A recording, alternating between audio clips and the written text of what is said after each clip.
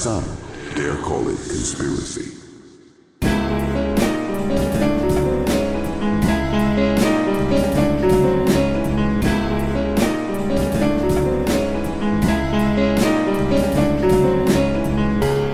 Welcome to the Some Dare Call It Conspiracy Podcast, hosted by Brent Lee and Neil Sanders. After nearly 20 years exploring the world of conspiracy culture, we are taking our guests and listeners on a guided tour of the rabbit hole. Our mission? To discover where the truth lies. Hello, initiates. We have a little bonus episode for you today. A few weeks back, Neil and I were delighted to be interviewed by SOS and Sandee of the Tinfoil Tales Podcast. This was a great chat, and we both highly recommend you go and follow their show. I'll leave a link in the description. Now, take it away, SOS and Sandee. Yeah, so just to introduce everybody here, we have got the boys have joined us over from the UK. Whereabouts are you at the moment? Yeah, so I'm Brent Lee and I'm from Bristol, and Neil is up in Nottingham. Bristol and Nottingham. I have no idea where they are. Sauce may know more. She was from that way originally. Nottingham's right in the centre. It's where Robin Hood came from. So Kevin Costner. From that. There we go.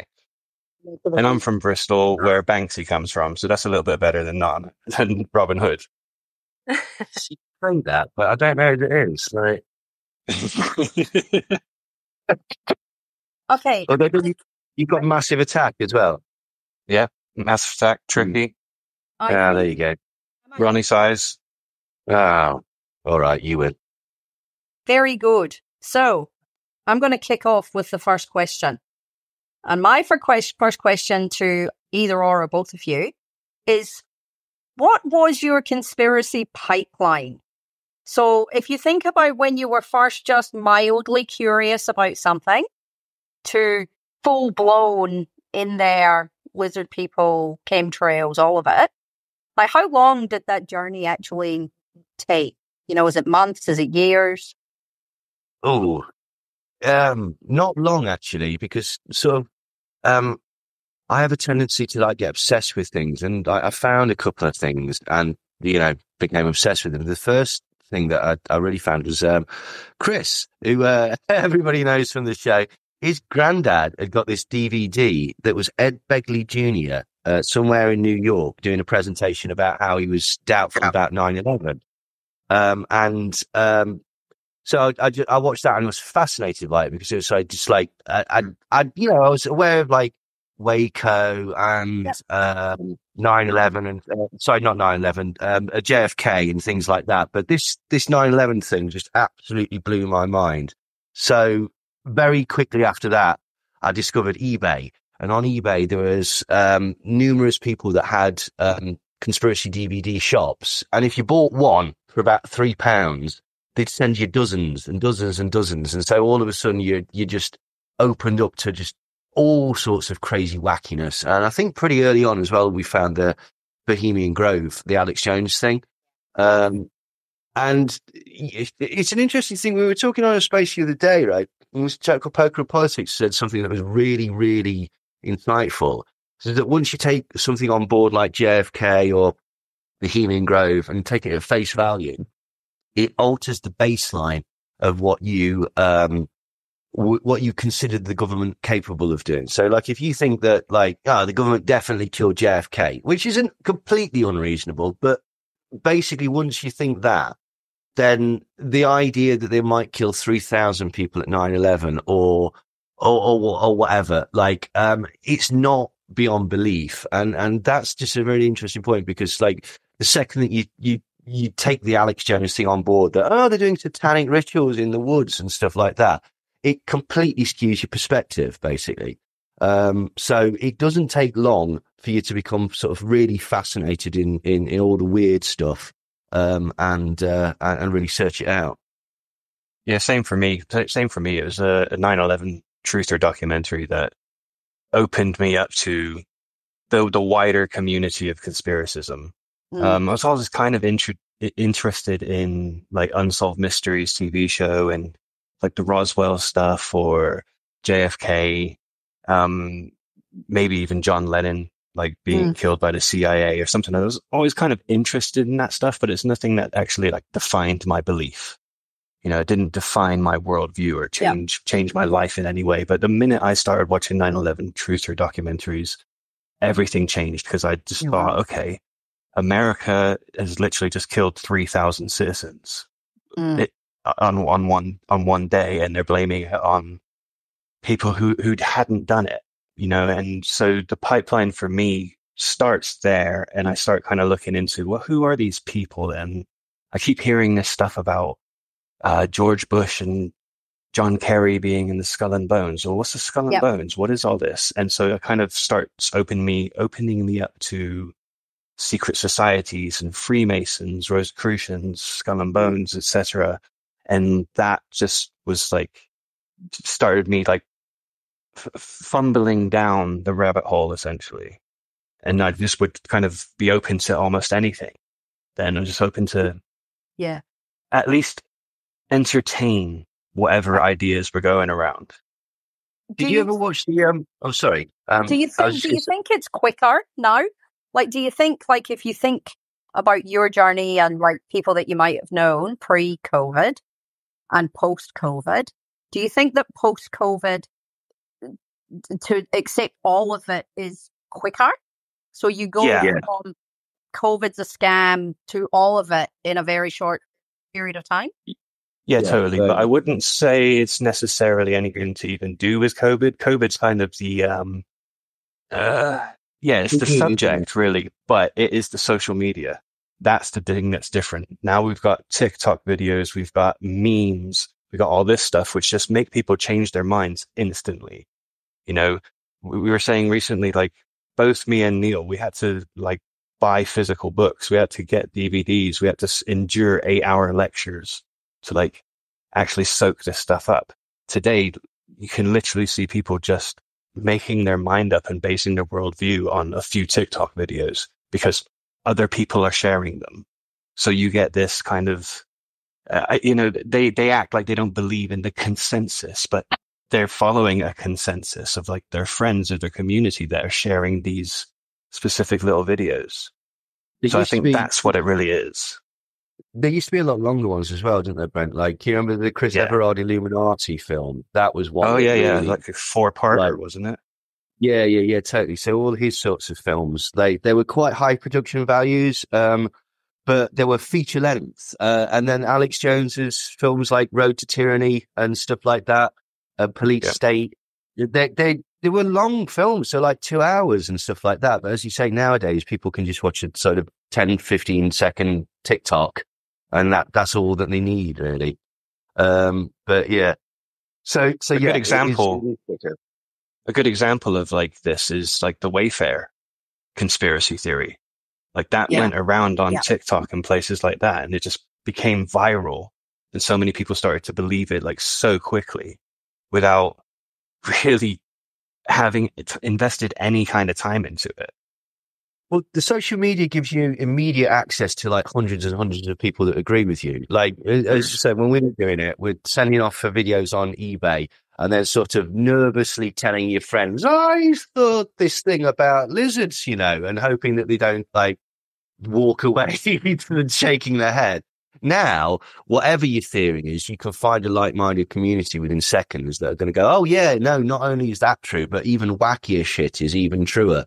And so you don't have to convince people. Like, it used to be quite difficult. Like, here you go, read this entire book by Jim Keith to get my perspective. And you don't need to do that anymore because there's people that will give you the highlights. And when you were on the journey, when you were on your journey, did you find, and maybe this again might be impacted by social media, but like, at what point do you think that your family or your friends or your workmates started to go, oh, like, what the fuck's going on?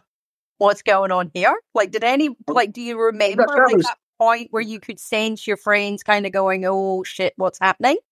Oh, that was going on for years beforehand anyway. So No, not really. Well, actually, kind of. It was at work for me, where all of a sudden somebody introduced me as the guy that'll tell you about all the Illuminati and stuff like that. And it suddenly struck me that shit, that's all I talk about. There was also a friend of mine that I sort of got into these through sort of Alex Jones DVDs and stuff like that. And I didn't see him for a couple of weeks.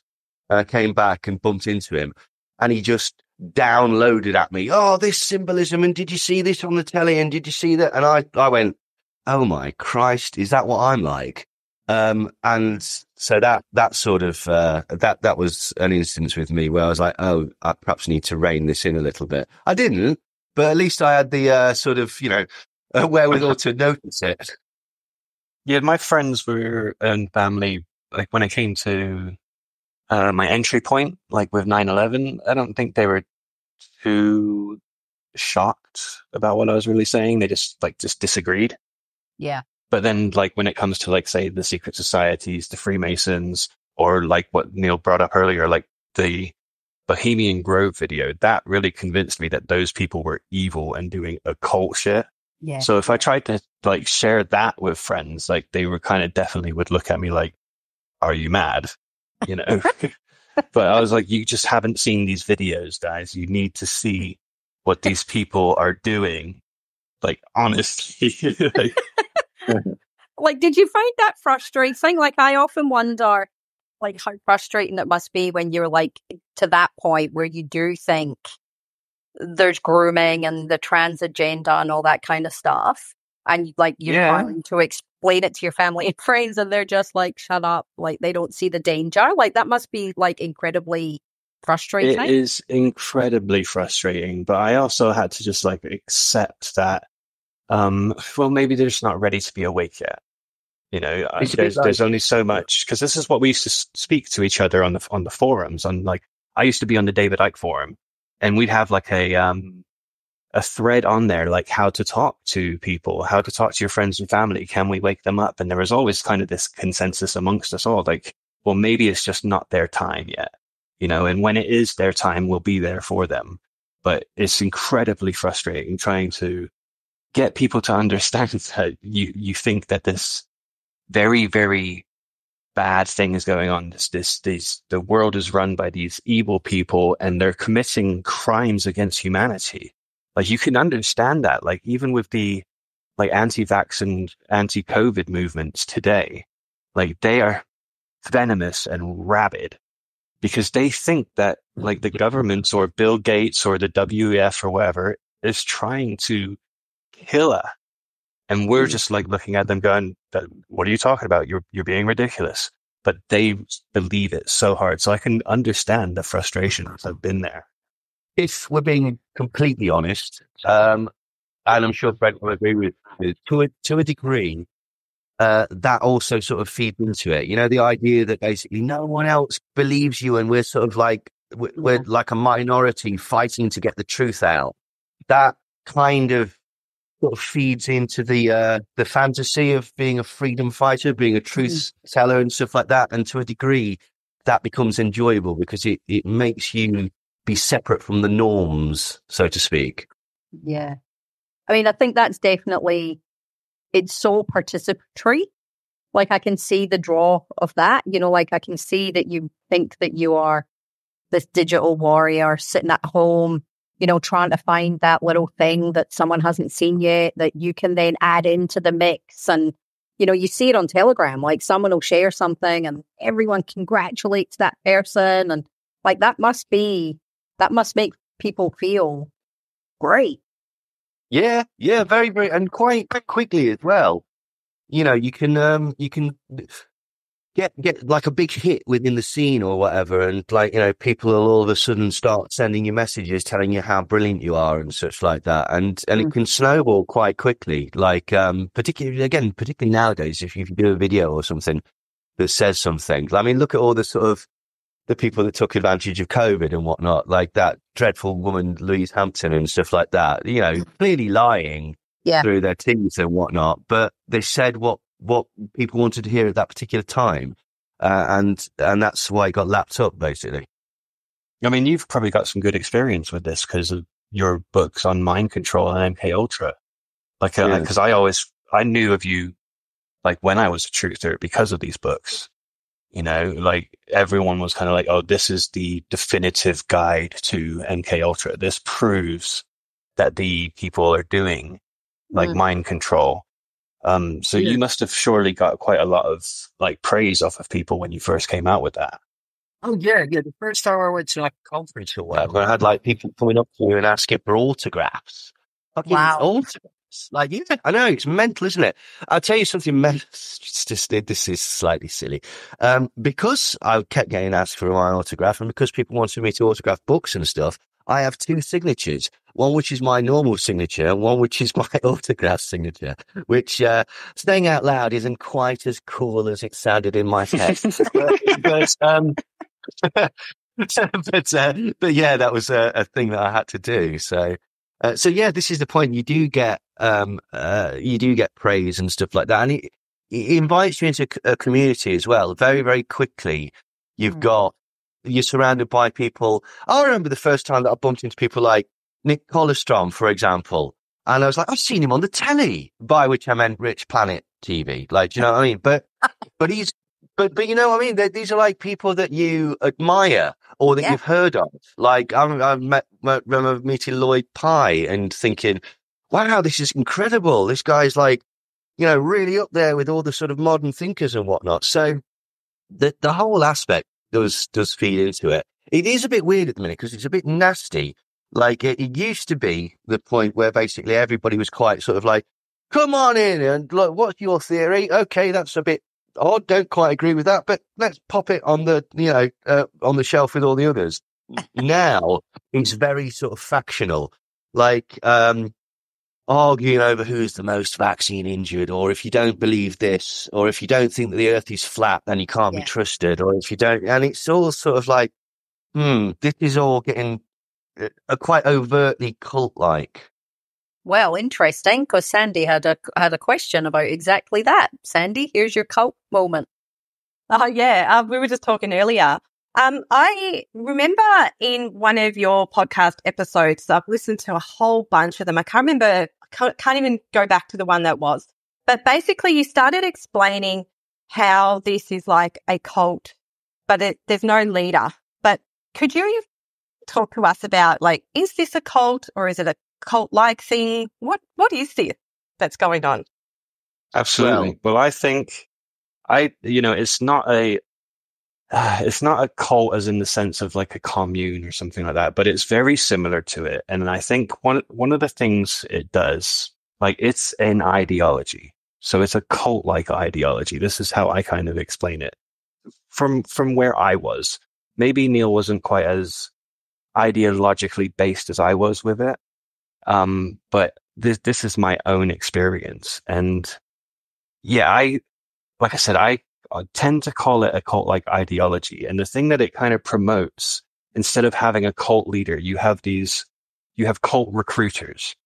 And these are the speakers and the influencers and people like that are out there, like the David Icks and the Alex Joneses. Some people will try and say that they're the leaders, but they're not. They're the ones that are trying to indoctrinate you into this ideology. The thing that is different to any other sort of cult is that it makes you the leader. Your search for the truth is the leader. And what it does is it tells you the key is here. Do your own research. So it puts you at the center and you are the one that's a leader. And it makes you feel like you're free because you're the one walking through this path on your own. But you've got this community behind you as well. And you're all like these, essentially, like, you're all your own cult leaders. Wow. And you're all in this cult together. That's how I see it. But, some academics don't think it's a cult at all, but others do think it's very cult-like. We do have some... Sorry, go ahead. Go ahead, Neil. Well, I was just going to say that, like, the way that it's slightly slanted as well, although, like, there is a huge thing, like, oh, we have no leaders, we don't sort of, like, eulogize anybody and stuff like that. But on the other hand, it is David Icke stood on the stage in front of you for 8 hours and you have just paid him 50 quid to watch him. And the course material that you end up researching just so happens to be his book. So, you know what I mean? So in some ways, there's subtle slantings towards the sort of mechanisms of a cult. Basically, what it does though is and this is a sort of cult thing, but this is ubiquitous. It gives you a place in the world. It tells you what happens in the world, and it tells you your position in the world, and it tells you that you've got like-minded people who will psychologically support you. So basically, like, you know, if you're a flat earther, like, you know, oh, brilliant, I know exactly what the world is. That makes it far less complicated. And because you know, I'm Eric Dubé, so I'm top of the tree, and I also know what the world is like. So it works kind of like that. But to be fair, so does advertising. So does owning like Nike shoes or whatever, like, or having a Mercedes or anything like that, because they're emblems of where you are socially, that are bound up in a sort of idea about what is important in life, basically. So that's kind of what it offers you. It's also, like you said before, like being a super fan of a band. Yeah. That is very much still, so, you know, it's like we call those sorts of like a cult-like following. Yeah. Yeah, no, totally. Yeah, you like somebody that's got like, I don't just follow the bands. I go to every single gig and I've got their logo tattooed on my chest. Like, it's a bit like that. Yeah, that makes sense. That's actually, yeah. We have recognised possibly in our, I'll have to maybe speak to you further on this, but we have recognised that SOS and I have recognised we've got 3 cult leaders that are kind of coming out of all of this, where they do appear to be forming like this cult thing. But yeah, and for our listeners who've jumped on here, they probably already know who we're talking about, but like Hoodie, Bosey and Darren Bergworth, who are really like, they're forming cults. But anyway, yeah, so that was my question, about that one. So thank you very much for answering that one. So if you got any more? Yeah, of course. Can I just add on there? Like, there is obviously, like, there are sub-cults that form around this that use conspiracism as at the end of the day, like, most cults are like pushing some sort of grand conspiracy. You know, there is a tie-in there together. It's where the cult thing ends and where the business model starts, though, isn't it? Yeah. Like, you know what I mean? Because, like, I mean, you could make the argument that Alex Jones has got a cult thing going on because everybody's buying his stupid pills and all his prepper food and all of that sort of stuff. And in order to do that, you've got to sort of be indoctrinated into the concept that, oh, the New World Order's coming any second, like, you know, it's all going to go west and stuff like that. But at what point, I suppose the distinction is, like, who believes it and who, if you had to sort of rank them or whatever, I'd put Alex Jones more as a sort of crooked businessman that utilizes ideas of the cult. And then I'd put David Icke more as a sort of wannabe cult leader that utilizes aspects of the conspiracy business model or something like that. So, like, I think although money is vital to both of them, and although sort of idolization is vital to both of them, I think that David errs more on he wants people to think he's brilliant. Alex doesn't give a shit. He just wants your money. Yeah.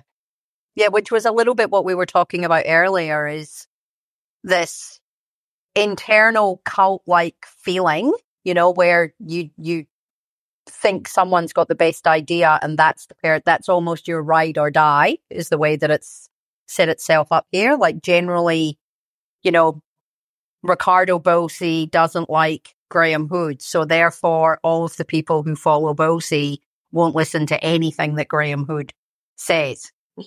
But I think what I saw during the recent voice referendum was that they have become a useful base of people for more nefarious people to leverage, you know, and whether that be mining or whatever, you know, for us, it was obviously the voice referendum. They tried to say it was, you know, someone started saturating the market with it was a UN takeover. And then all of a sudden, they all were energized and probably the most active all on one thing. And were actually pretty successful at doing it. but none of it was their own idea. You know what I mean? It's like people above, right at the top going, oh shit, we don't want this. This is the last thing we want. Indigenous rights. What if they say they want the mining land back? Got to shut that down. Oh, was that what it was about? Okay, that makes sense. I didn't realise that. But yeah, they kind of they can be utilised like sort of like football hooligans, like like your local teams will fight or whatever. But if it's an international, you'll put all that aside for this greater good, and that's what we saw with COVID as well. Like what was bizarre in the sort of in America, all the COVID protests were put on by this think tank called the Heritage Foundation, like which is essentially, ironically, could be described as the deep state because it's full of people like, Mike Pence and Mike Flynn and half of Donald Trump's cabinet and the oil industry, Koch brothers and stuff like that. And, in the UK, a lot of the protests were put on by the Church of Scientology in conjunction with this racist far-right sort of quasi-political group called the English Democrats. And so, but this is the problem is that basically when you get too involved in any of these ideologies, I mean, again, it doesn't necessarily sort of just, I mean, the football aspect is another one. You can be manipulated by somebody, higher up the pyramid, so to speak.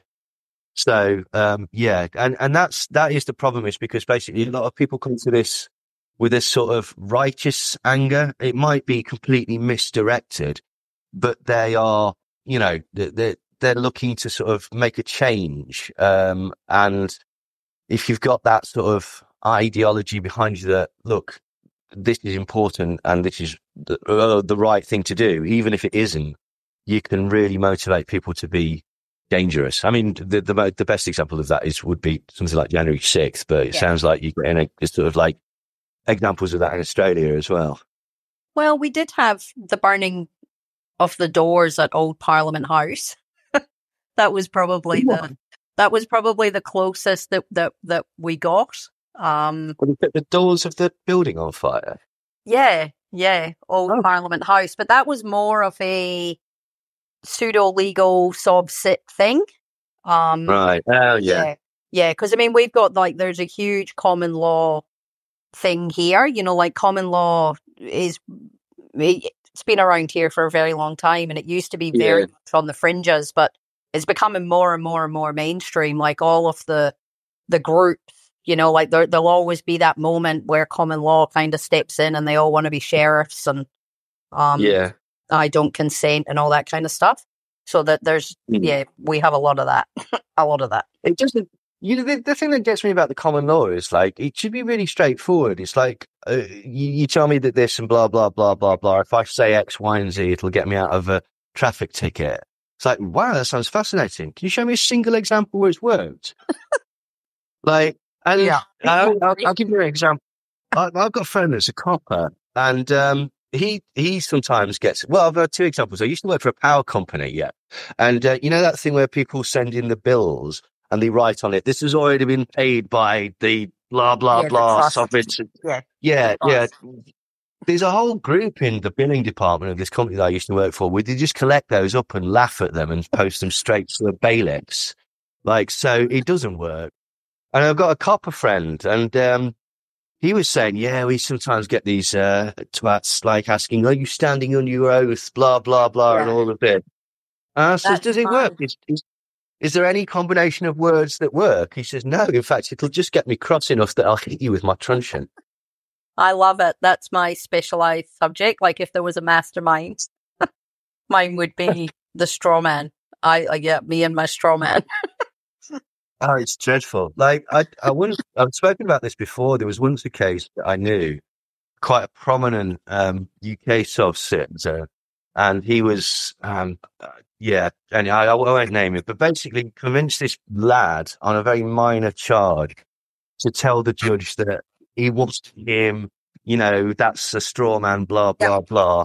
And the judge went, this poor sod doesn't know that he's a real human being, and banged him up in a psychiatric hospital where unfortunately he had a very, very poor reaction to some of the drugs that they gave him, and he died. Wow. Yeah.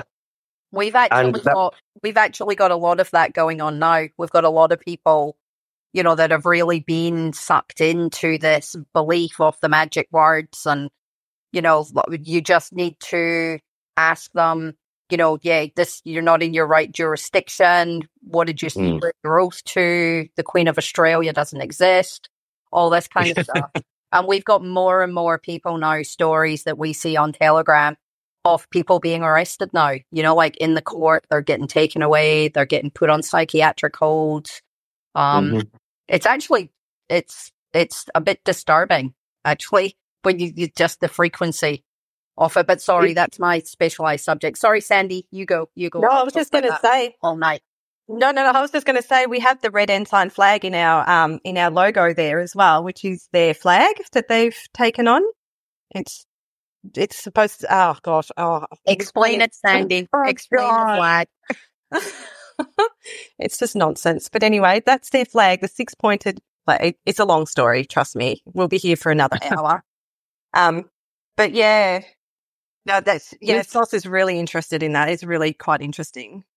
The thing that gets me about that is that, conspiracy series and unsolved mysteries, they all sort of run alongside the concept of corrupt policing or whatever. For example, like, certain police elements covering up stuff in, say, JFK or whatever, like, fights in COINTELPRO against the Black Panthers, that type of thing. So there's this sort of through line of the police are corrupt or an element of the police or want the police state or something like that. So how does that work alongside with, they're desperately corrupt, they will kill you unless you say the right combination of words in the right order, in which case, it stops them like that fucking thing that he does in Crocodile Dundee. Like, it doesn't really fit for me. My favorite word of them all that they all say is understand. They won't say understand because that means that you stand up. You're standing under. Yeah. So they say understand rather than, I love it. And then, but the way they get away with it, it doesn't work. But they come up with different iterations of it, and then they say that if it didn't work for you, you didn't do it right.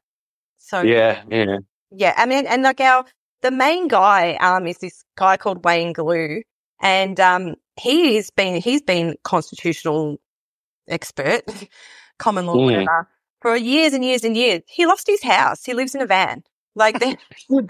And this is always the case. There's a very famous one in that was in Nottingham. I forget the guy's name. He wore a white hat, and he got sort of swept under the sort of wing of all these things. And it was about not paying his mortgage. Yeah. And in the end, he lost his house.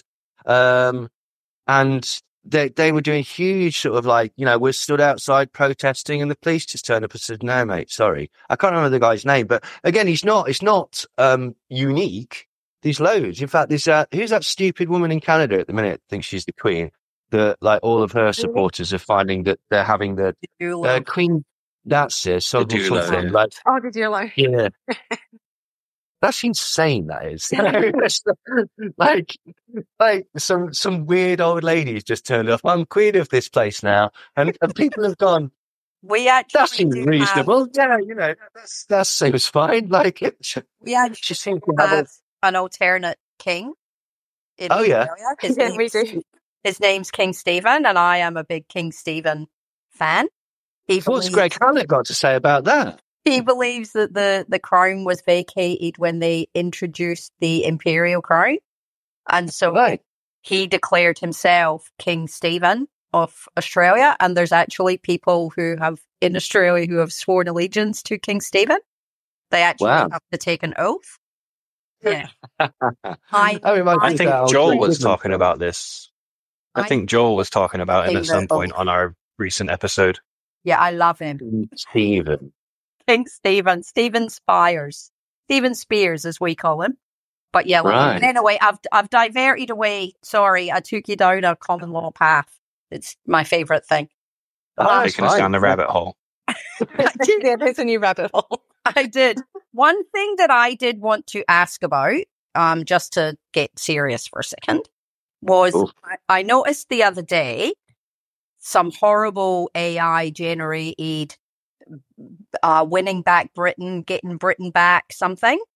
Yeah. That old mate Tommy Robinson, I'm assuming, is behind. Probably him or someone like Paul Golding or that Jada Friend, what's her name? There's a lot of horrible far-right shit going on in the UK at the minute. Yeah, and I'd like to understand, like, how that's working from a language point of view, because I think that one thing that maybe people who, in Australia in particular, who are part of the freedom movement, may not understand that some of the language that they hear and some of the language that they then say is actually a little bit coded language far right. Oh, yeah. And they probably just don't even understand. So, like, how do you think that has worked its way into this whole freedom space? It's been going on for a long, long time, actually. Like, about sort of 10 years ago, there was a massive resurgence in Holocaust denial. There was a film that came out called The Greatest Story Never Told that was basically telling you how Hitler was probably really hard done to. And then there was Project Europa and a resurgence of this concept of the Great Replacement theory and this idea of something called the Kalergi Plan.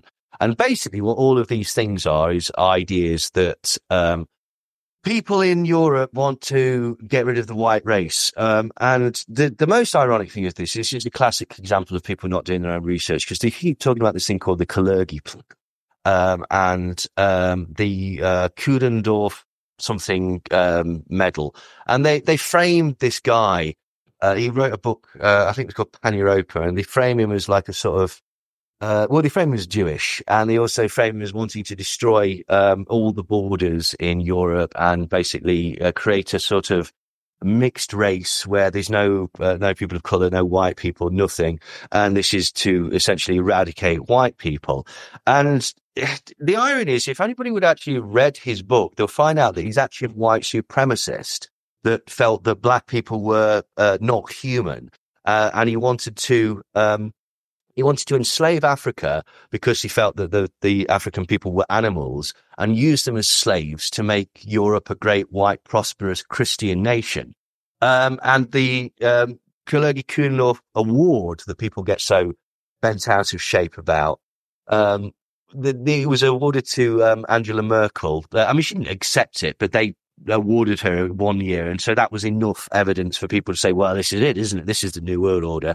That particular organization, on their website, it says that we want to put a wall around the edge of Europe.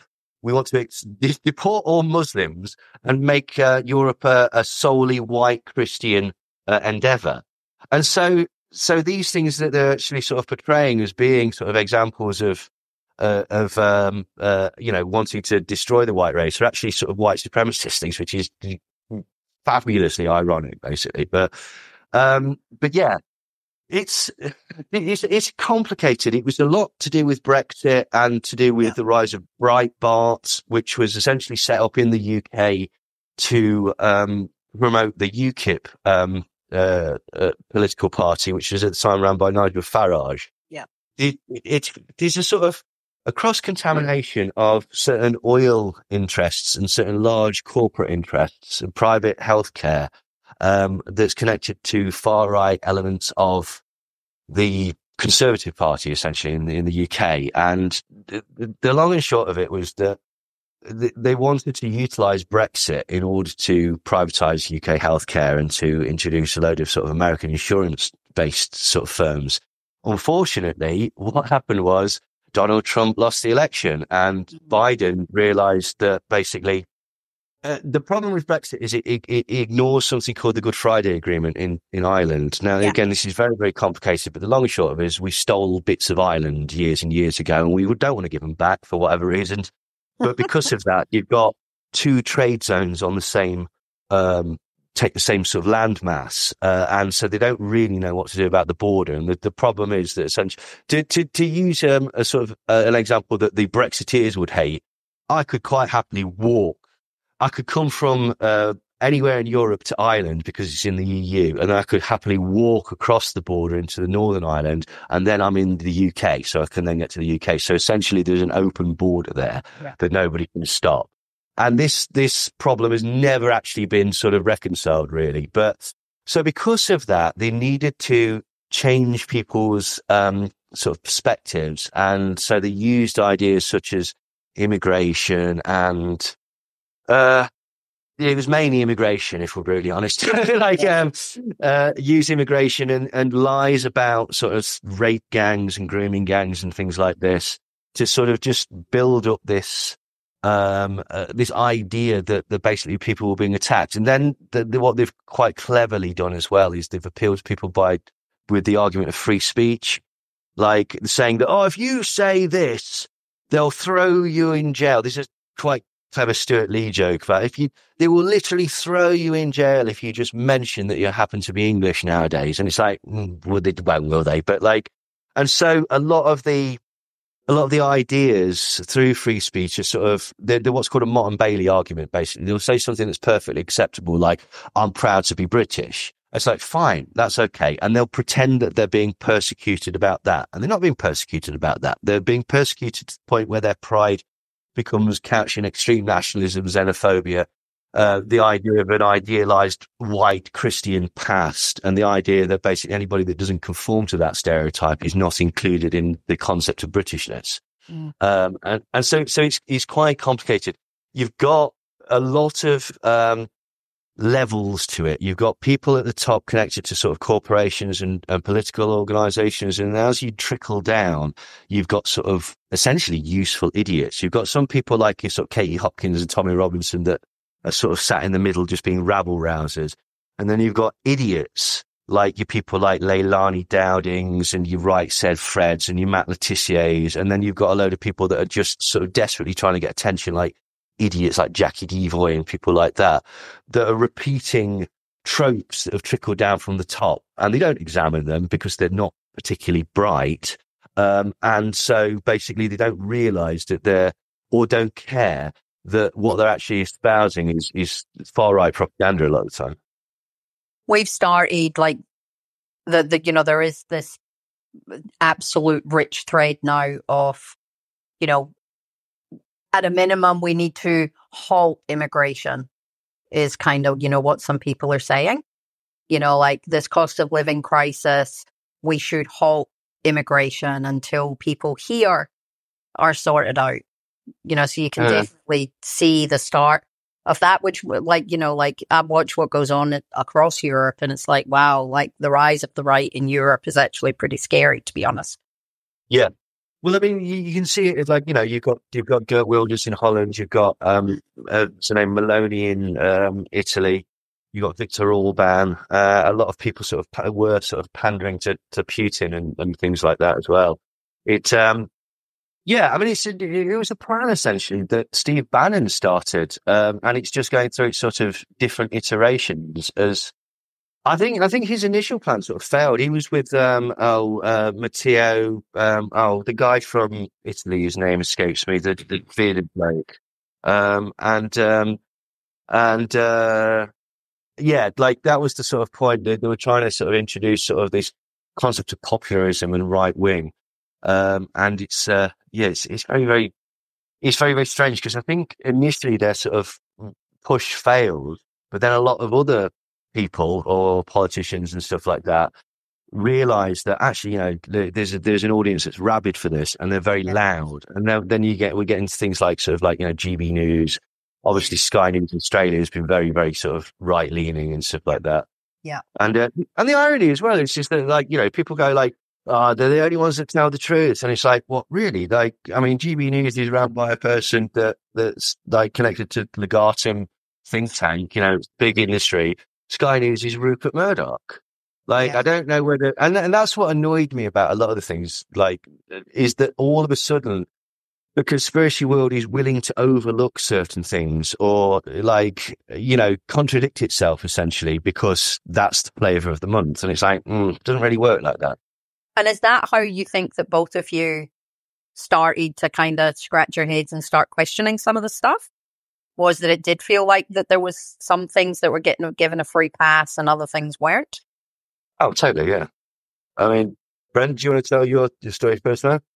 Yeah, well, my story more before I do that, I just want to say, like, the immigration thing as well. Like, it's such a distraction. Like, these people are distracting us from the real problems. Like, the people ruining our country are not coming in on dinghies; they're coming on yachts. At the end of the day, you know. Yeah. But what I saw politics in a different way. Is kind of what started to bring me out. Like, I had always thought that politicians and leaders were selected, not elected. And with like Brexit, and Trump, it kind of just like completely contradicted what I had been thinking for the 15 years pretty much that I was in. You know, for example, with Trump, Hillary was like always the top elite. Like, she was the person that they were priming to be the first female president. She was literally the establishment, and Trump was like the outsider. So I just figured, okay, it's definitely going to be Hillary. But through social media and all this, I was actually able to see kind of how people were intending to vote, or how they were being swayed to vote for different things. And it kind of actually brought me out of the idea that democracy was just a game that we were playing. It wasn't something that we were actually voting for. Right. And seeing that happen, like seeing Trump actually become elected because of like people being essentially manipulated into voting for him. And the exact same thing happened with Brexit. Like, Brexit did not make sense to a conspiracy theorist because, again, if the elections are rigged, right, why on earth would England leave the European Union, which the European Union is a stepping stone to the one world government? Yeah. You know, so like, if you're a truther and you believed, say, in democracy, like, yeah, that would be a win. That would be us breaking the New World Order apart or something. But to me, the elections were rigged no matter what. But again, I could see everything kind of unfolding on social media. That is kind of the good thing about social media. You can connect with like actual real people all across, and you can kind of gauge the temperature of what's going on. And those are the things that really, like, it started to break apart the political aspect of my conspiracy beliefs. Because you're right. Because, I mean, Hillary should have won. Yeah. And the other thing is, like, what I could see at that time was the people that did win, say Trump and the Farage and Boris Johnson kind of camps that were behind Brexit. I also noticed that they were all leaning in on conspiracism. They were essentially trying to recruit the conspiracy movement. And I felt like that was very strange. Like Nigel Farage turning up on Alex Jones' show talking about the New World Order.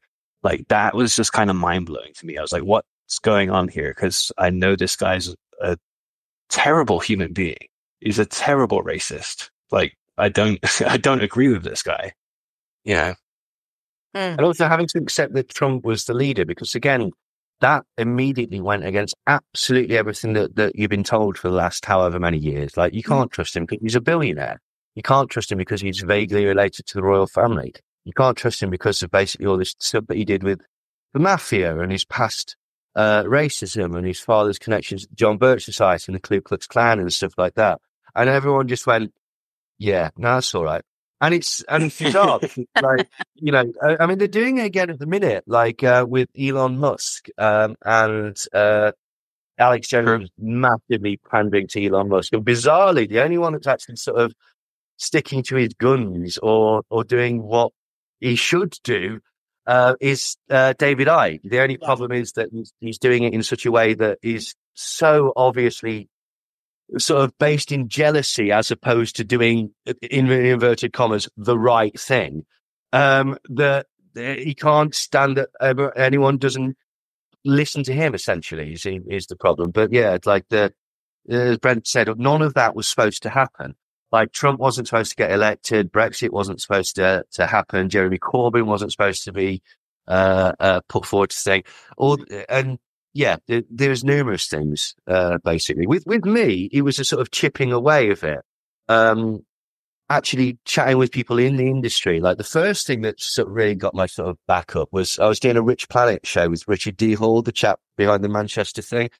And, he, for no good reason at all, brought up, so Neil, what do you think about the trans agenda? What do you think about the plot to use trans people to destroy the family unit? Isn't it weird? Isn't it freaky?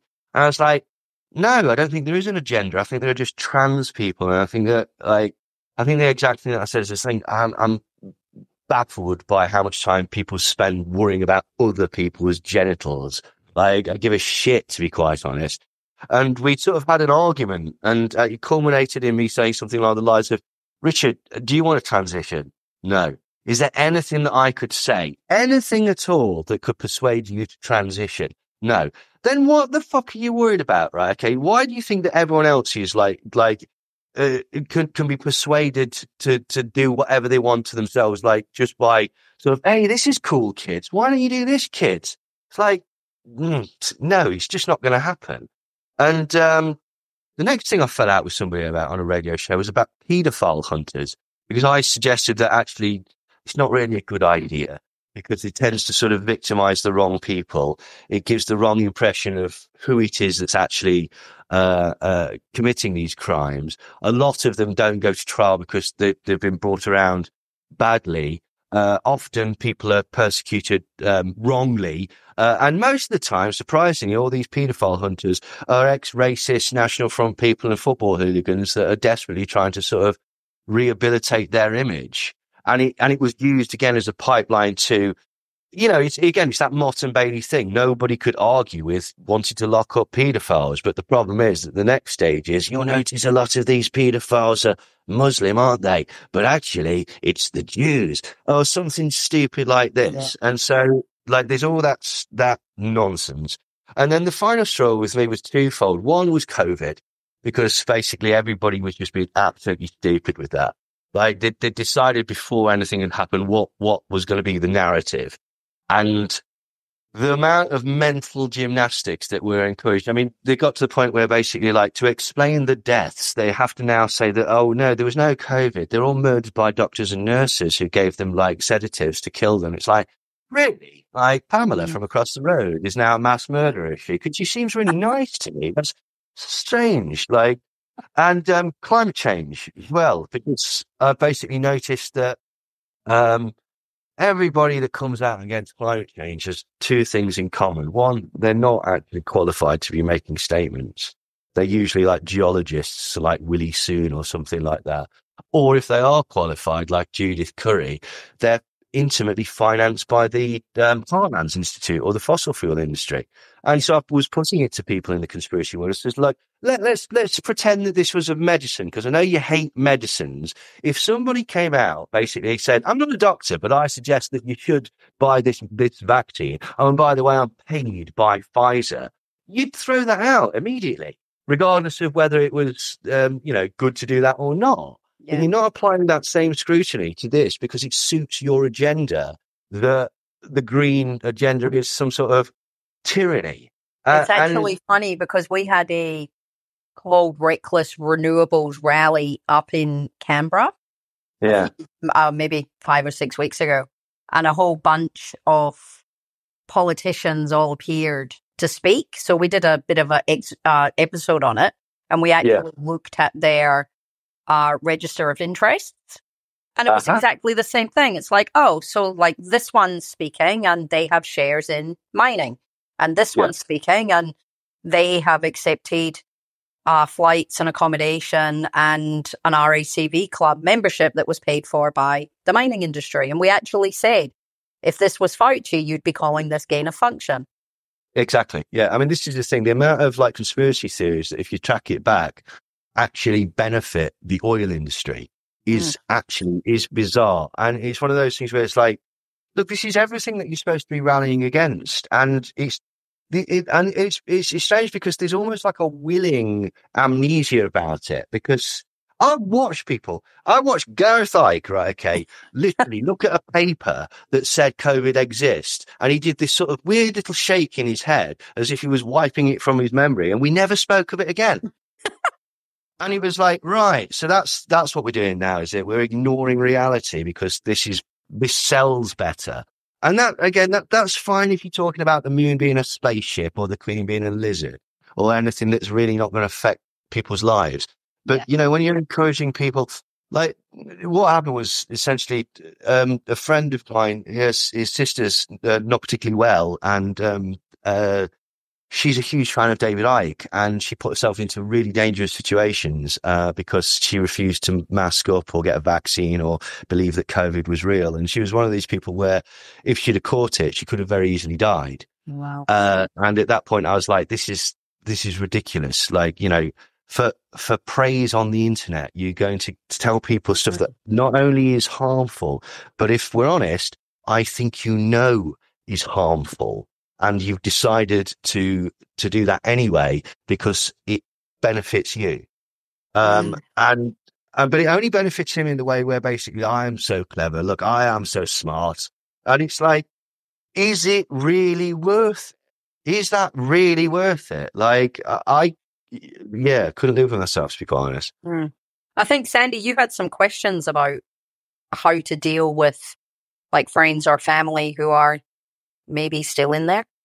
Yeah, I wanted to come in tonight. One of my pressing questions, it's a bit of a two-parter, but basically, with us having doing this podcast over the last couple of years, we do get people that reach out to us who are friends and families of some of the subjects that we've talked about, or they've reached out to us and said that they've got a friend or a loved one who is down the rabbit hole.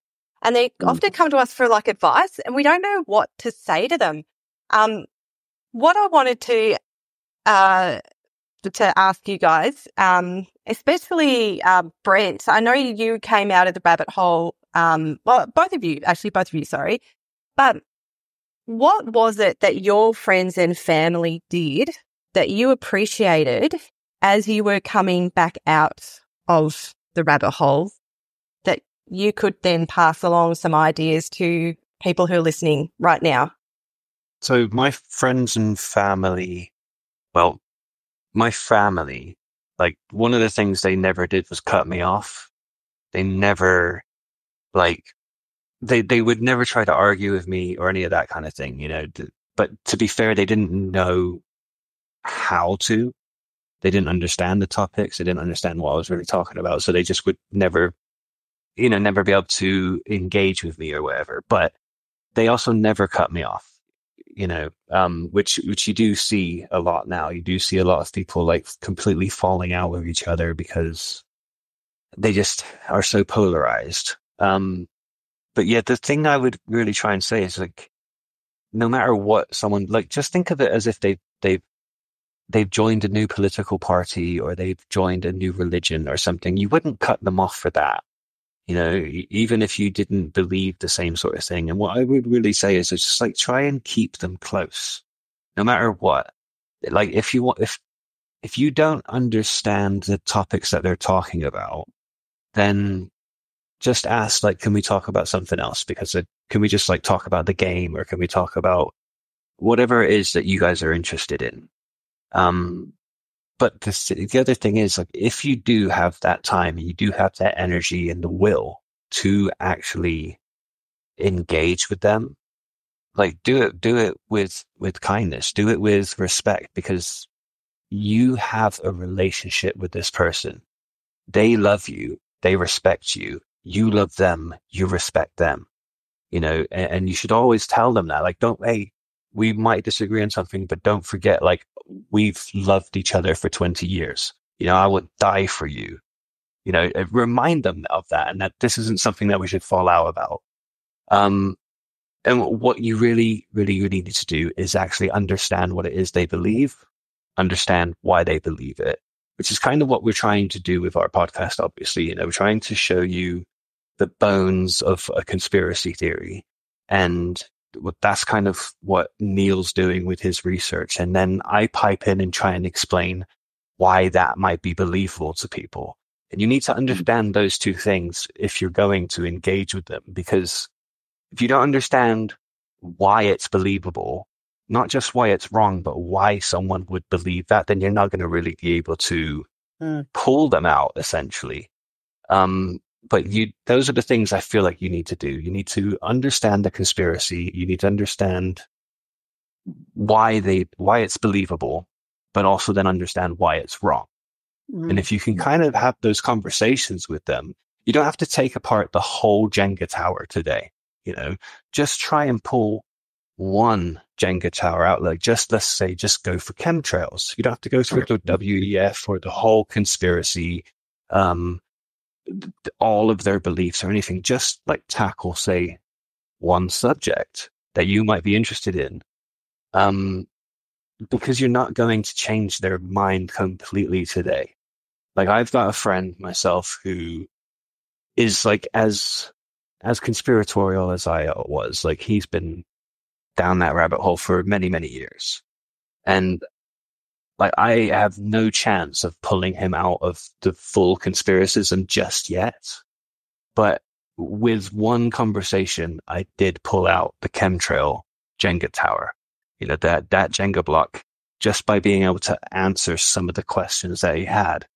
Now he's kind of like, okay, yeah, maybe it isn't that they're spraying, chemicals on us to depopulate the world or whatever. And yeah, actually, pollution's a really bad thing. So that's obviously what's just going on. That's the trails that I see. It's just pollution. And I can be angry at that instead of being angry about something that they're not actually doing.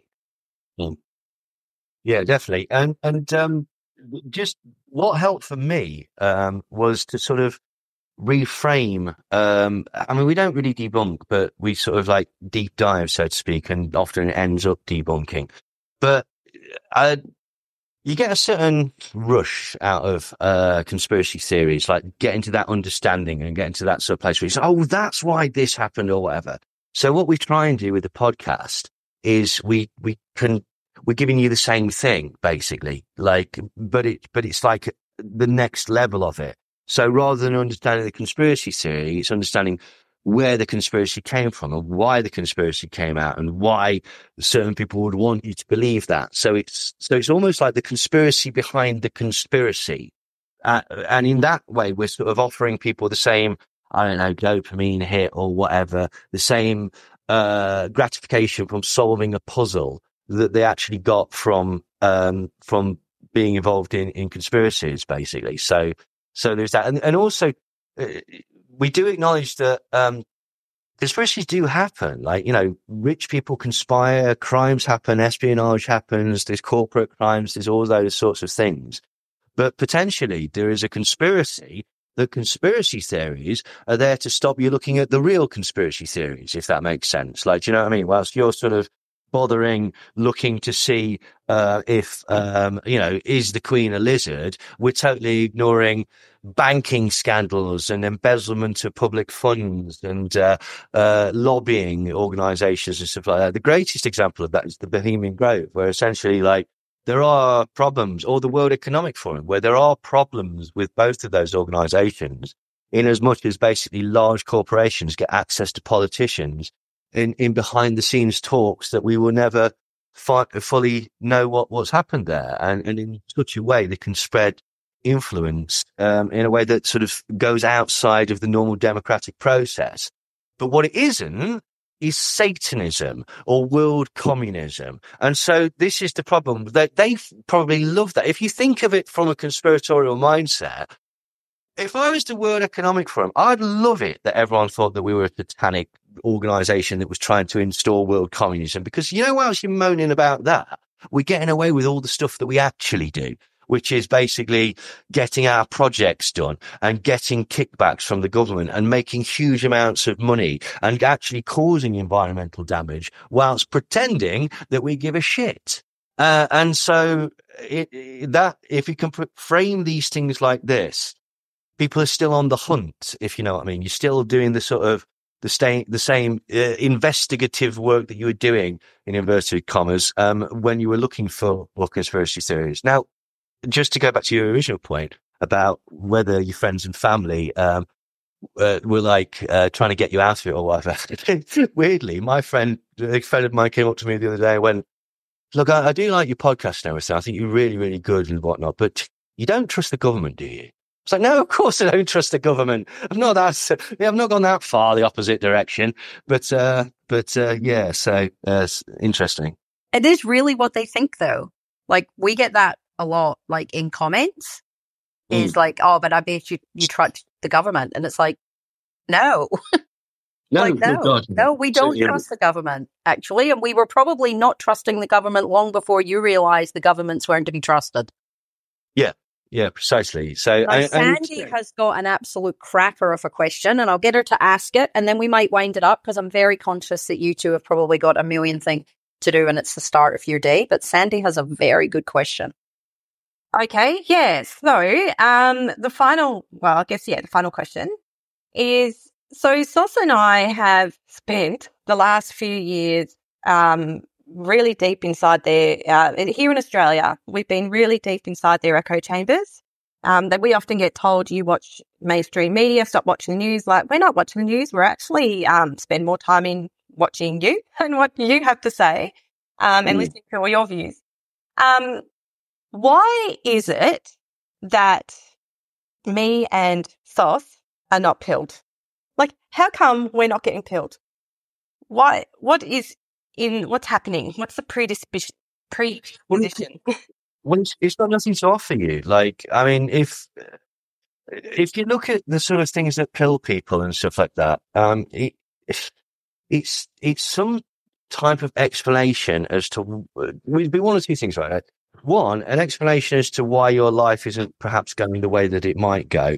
And two, a sort of clarification or a solidification of an existential threat. Because, like, you know, I don't want to come across as all Jean-Paul Sartre, right? Okay. But, like, you know, that is a sort of concept of human reality, this idea of being worried about outside influences and people sort of getting at you or whatever, and the fragility of life, etc., etc., etc. Like, we're complicated beings, and all these sort of traumas and concerns can be channeled into something that basically isn't necessarily the answer, but it provides you with a psychological answer. Like, it's the Illuminati. That's why we're going to war. That's why this is happening. That's why X, Y is happening and stuff like that. But if you're in a position where basically, frankly, you don't care about that, because, I mean, I'll put it this way, right? Okay. I noticed recently when having a chat with Joel, actually, and sort of going back and examining getting out of it, there was a correlation between me being happier and more satisfied in life and work, etc., and not needing conspiracy theories anymore to fill a gap. Yeah. So it could be that. And I'm not saying that that's always the case, obviously, because, you know, people get into conspiracies primarily because they're fun. Like, you wouldn't do it if you didn't get some sort of enjoyment out of it. Now, off the back of that, people can tend to sort of like incorporate it into their own identity or something and give themselves a purpose or whatnot. But so I suppose, and this is highly speculative, but it may well be that basically because you didn't need that, you had a purpose, or you were perfectly comfortable in your position, or, you know, in yourself, and didn't feel the need to sort of have some sort of talisman hanging around your neck that says, look, this is what I do as a person. Yeah, true. Yeah. I would say, I know we were joking about we don't trust the government or whatever, but I would say both of you must at least have some sorts of trust in institutions, in some sort of demarcation line that I didn't have. Like, you know, let me go back to the beginning of, again, where I fell into the 9/11 rabbit hole. It was 2003, and we were on the cusp of war with Iraq, and everyone's saying, like, the weapons of mass destruction thing is a lie. And so I'm coming at this thinking, like, I really don't trust the governments at all. And I'm seeing in the press that they're actually pushing this same thing, but the UN is saying it's not true. So I'm looking at the media thinking, well, all of you guys are lying. Everything, this is all super, super corrupt. Everyone's lying about this thing, and we all know that it's not true. And I joined protest marches here in England, and there was millions of us on the street protesting about this weapons of mass destruction thing. And this is when I came across the 9/11 stuff, and it showed me that, like, basically, and the neocons had set up 9/11 to do this thing. So because I was in this very, very untrustworthy stage of my life, very anti-government, anti-war, all of that, it really fed into that for me. And like with the difference between, say, the COVID era of conspiracism is a lot of people that don't fall down that hole is because they do have a trust in the institutions of, say, medicine and science. You know, you might still have that distrust in the media or in the government, but science is the thing that backs this up to say that this is not, these conspiracies about this is not true. You know, and I think having some sort of trust still in an institution is like, that's super healthy. But you should, but obviously it's whether or not you have a little bit of trust or a lot of trust, or like these things can become super exaggerated. But I think that's possibly why a lot of people didn't like fall into the rabbit hole here, because of like the trust in science, the trust in the institution of that consensus. Yeah, that's actually, spot on. I reckon, trust in the medical system. That was for me, because I'm in the medical system. And so for me, I was like, I could see they made mistakes along the way, and I saw those mistakes. But overall, I felt that, they took a good response. They were responding to a real threat that I saw, and I was, quite happy. So then when these people were saying that COVID wasn't real from the start, I was like, well, I already know you're wrong. So everything else you said after that is wrong. But well, it's the introduction of nuance as well, isn't it? Because that was always the thing, like with the COVID. It's like, so you're saying that you agree with the lockdown? Yes, in principle. So are you saying that it was employed well? No, it was employed poorly because they didn't give a shit.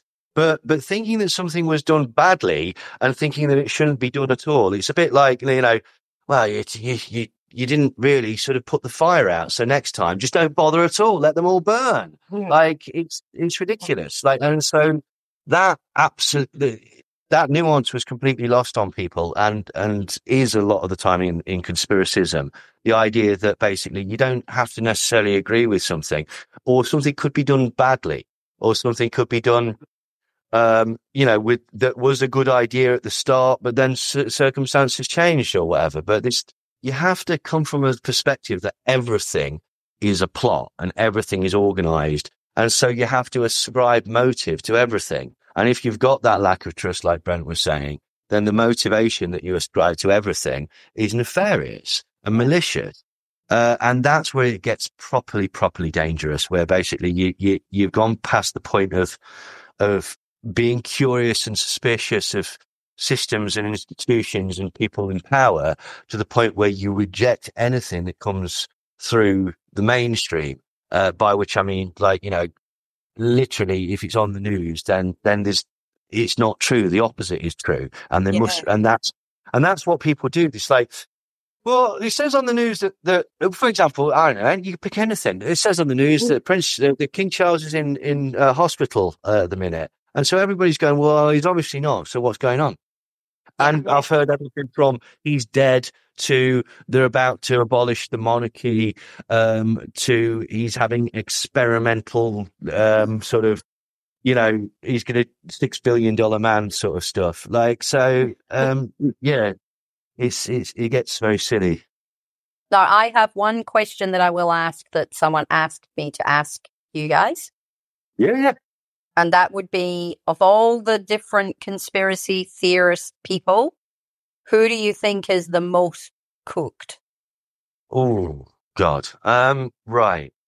Oh, when you Brent, say do you wanna cooked, go? do you mean like who actually pilled properly, actually does believe what they're Properly talking about? does believe it. I agree. Not Alex Jones. It's, it's a business for Alex, but Do you someone. mean the most insane?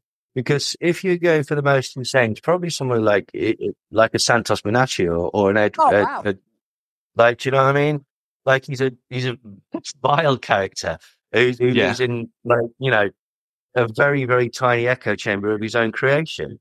So yeah, but this is the thing. Because of that, I think that he doesn't appeal to a particularly broad audience because he is so clearly off his shit.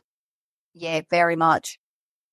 I'm Who going would to you go, because we got to like think about who actually believes what they're talking about. Then the first person that came to my mind was James Delingpole. Oh yeah, a good one. Yeah, he's gone loony, hasn't he? Poor sod. Yeah. Like James Burnport, just so people understand, was a once respectable is not the right word, but like he was he was a journalist, and I think he's written for things like the Telegraph. He was Spectator. Was he editor in chief of the Spectator or something like that? So he was knocking around in that sort of right wing press type thing, and then he became convinced of all of the New World Order. So we were watching an interview with him the other day, and with Richard D. Hall. And if I was brutally honest, when I put it on, I was like, "Oh, this will be interesting because I'm sure you'll get lots of pushback." Not one bit of it. James Delingpole, he bought the crisis actor thing. Understood that it has happened in other places like the marathon bombing, Boston bombing, and stuff like that. He was saying that this was all fake and other things were fake and stuff like that. And he believed it. You could see he genuinely believed it. Wow. Yeah. But it just goes to show that basically, he's an intelligent, I think he went to somewhere like Oxford or something like that. Do you know what I mean? Like he's a very intelligent, very successful man who comes from, who knocks around in circles where basically, serious journalists and serious people knock about in. And he's still gone down that rabbit hole. Yeah. Do you want to know who my favorite believer in everything is? Eddie Bravo. Oh, yeah. Right, yeah. He believes everything. Like, it doesn't matter what it is. I love listening. I remember once watching a 3-hour Joe Rogan with Eddie and Alex. Jesus. Yeah, I think I've seen that one. It was unbelievable. I think I saw that. You mentioned that. It's on Knowledge Fight. It was an old episode. They were talking about they'd got hold of some of Alex Jones's texts off the back of the trial. And he's basically Eddie Bravo messaging him saying, "When are you going to start about flat Earth? Blah, blah, blah, blah, blah." And he's saying to Eddie Bravo, "You know what? I've looked at it and I can't deny it. I think you're onto something, Eddie. Yeah, we'll definitely get you on the show." And then he messages somebody like Roger Stone or Mike Cernovich or something like that. And it's like, how the hell do we get rid of Eddie Bravo talking about all this flat Earth shit? Like, it's just, I love Eddie Bravo. Well, yeah. Thank you so much. And I'm sure everyone who's on this already listens to your podcast, but if people don't listen to your podcast, we strongly, I love a new episode. I think the way that you guys do run your deep dives is magnificent. I think the Pizzagate one and the chemtrails one as well, but Pizzagate for me was exquisite. And I think that if people want to understand how people can believe this stuff, you have to go down that journey of opening your mind to everything that they've heard. Because I'll be honest, when I got to episode 4 of Pizzagate, I'm like, shit, they're onto something. That almost happened with Joel whilst we were doing it as well, didn't it? Which just kind of convinced him halfway through. But yeah, well, thank you very much. That's very, very kind of you. But that is what we hope to do as well, is to basically give the conspiracy a fair go. for a number of reasons. One, because basically, like, if you don't, like, you know, somebody, they're almost like the sort of Black Knight in Monty Python and the Holy Grail. It's like, I've had your arm off. It's like, yeah, but I can still keep going. So you've got to take all the limbs off before they even start to go, all right, maybe we should look at this. So, yeah, thank you very much for that. That's very kind of you. So thank you, everyone. Thank you to you guys for giving up your time for us. And thanks to everyone for listening. And make sure you're following Some Dare Call It Conspiracy. Thanks, everyone. Enjoy your sleep. Enjoy your day if you're joining us from the UK. And take care. Excellent. Thank you. Bye, everyone. Thank you. I hope you enjoyed that as much as we did. Next week, we'll be releasing our chat with Rupert Reed, the director of Climate Majority Project and former spokesperson for Extinction Rebellion. If you don't want to wait a week for that, then head on over to patreon.com/somedarecallitconspiracy and listen to the early release. Thanks for listening.